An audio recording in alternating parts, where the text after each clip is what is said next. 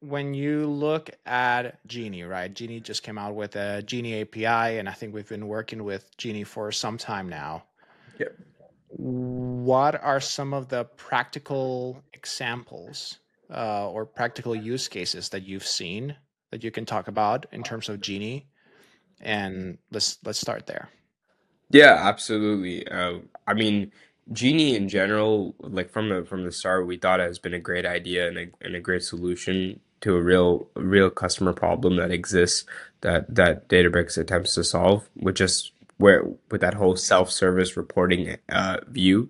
Because even one of our earlier engagements as a company, one of their like large enterprises, what we just generally see is that they're reporting volume and their reporting workloads itself have been their requests are very customized, and they have no other solution but to build like these canned reports against each of them, and that requires an experienced data analyst who's very familiar with the data and understands the operational side of the business too, who can then help translate that question and that request into that report.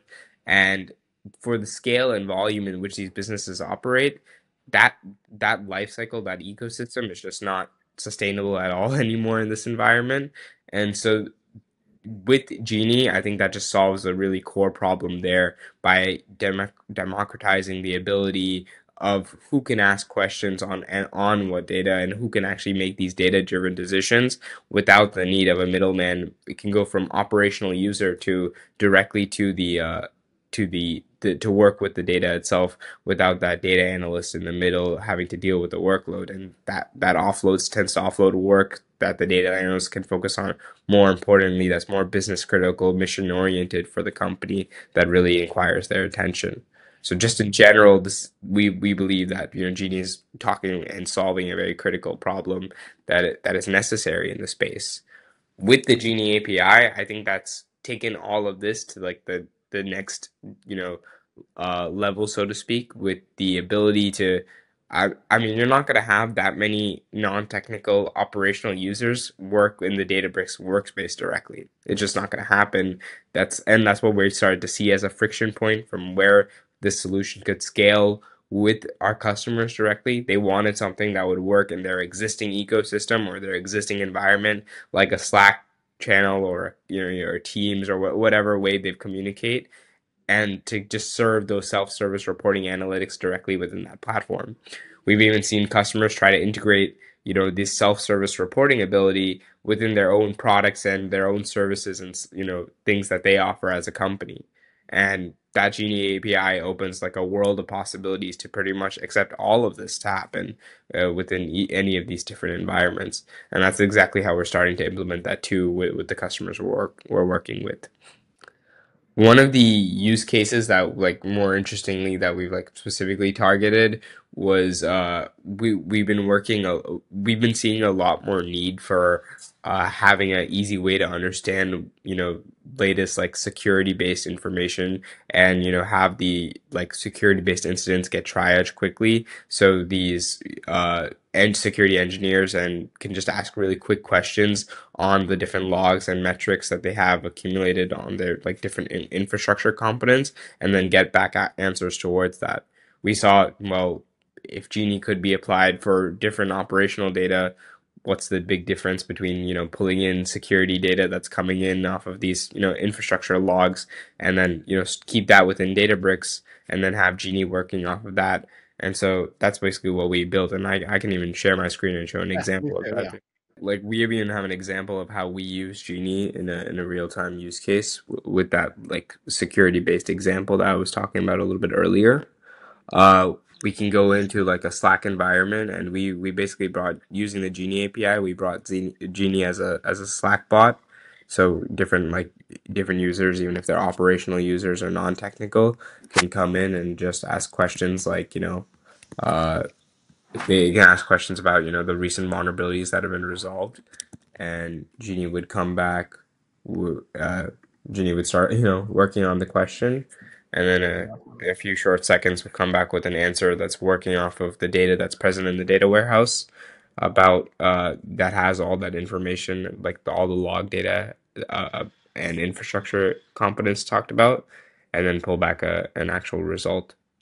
Yeah, So we've been even through like the Unity catalog functions, we were able to then also like let Genie know about specific business metrics that are relevant to our use case. So it's able to provide those details on those as well. that's so pretty awesome. Actually, that's very awesome.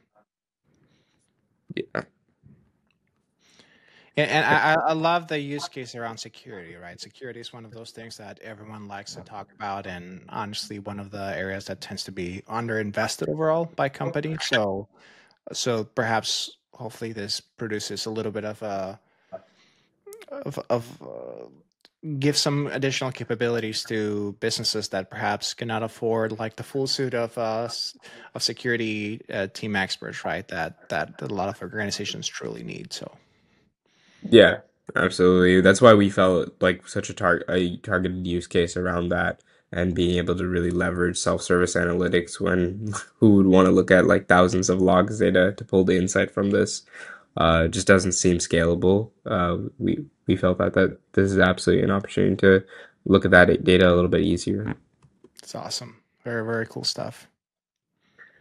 We even have the ability to ask questions about, which errors that have occurred repeatedly. So it has the context of like finding patterns within the underlying data itself, and then be able to pull insight based on those kind of questions as well.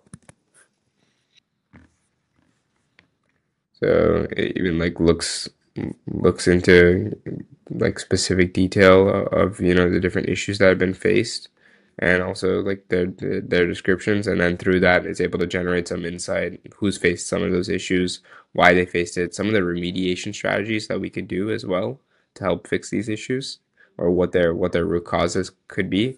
And we can even drill down further with Genie and ask further questions on this. And then this is the part I was talking about on like specific metrics that we can give Genie context on how to calculate.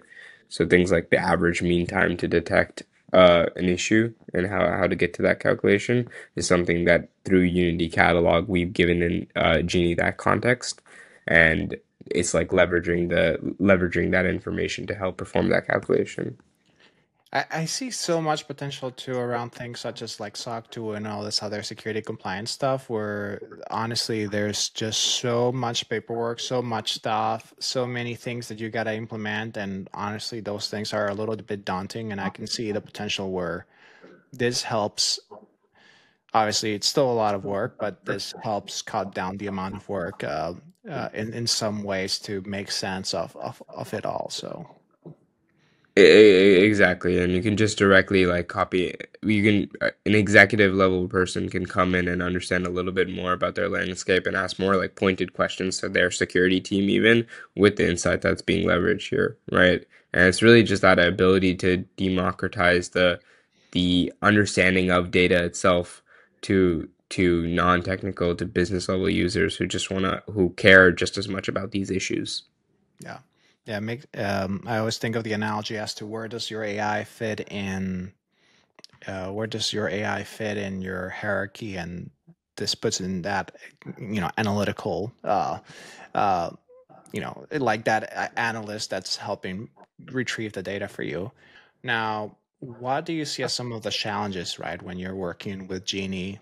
What have you perhaps seen historically, and how has it improved, and where are some of the areas that you still kind of see room for improvement on? Yeah, no, that's a great question, and we initially when saw Genie and we just understood that it's like with how complex this use case really is. We initially saw that Genie would struggle sometimes when we ask like super, business specific, organized specific based questions that it just as a general solution wouldn't have context on. But I think Databricks has really given over time have given a lot more configurability, a lot more power into like the developer who's configuring the Genie app bot itself, and been able to help us feed a little bit more context and tell Genie and examples of what's like of insight in the past and the different questions it should think about when it then the next time it receives an actual request. So we've seen that like the amount of empowering that a the amount of control a user has over what Genie can do now has really increased, and so that's just generally been something great and something we would like to continue seeing in the future as well. I think a few of the some of the challenges that we face are some of the like I wouldn't say challenges, more like we think is the obvious next, it's hard always to guess kind of what Databricks' roadmap is going to look like, but some of the immediate steps that we think can happen with the Genie API is directly bring the AI BI visualizations that they have working on that the bot does on the tool itself through the API as well. And then we've also, it's like that's one easy room for opportunity. And one thing we think is a little bit farther out there, but we still see a huge potential, is if we can start bringing in like auto ML models within Genie to help it like basically like create the training data set for the model based on the question that's being asked, and then predict or, whatever that use case, that modeling use case looks like. So I think that would be something really cool. Maybe I'm getting ahead of myself, but that's something Well, that we you would can one can only dream, right? Like, whoa, love. here's my bucket list of things to do. No, Mosaic framework, Mosaic.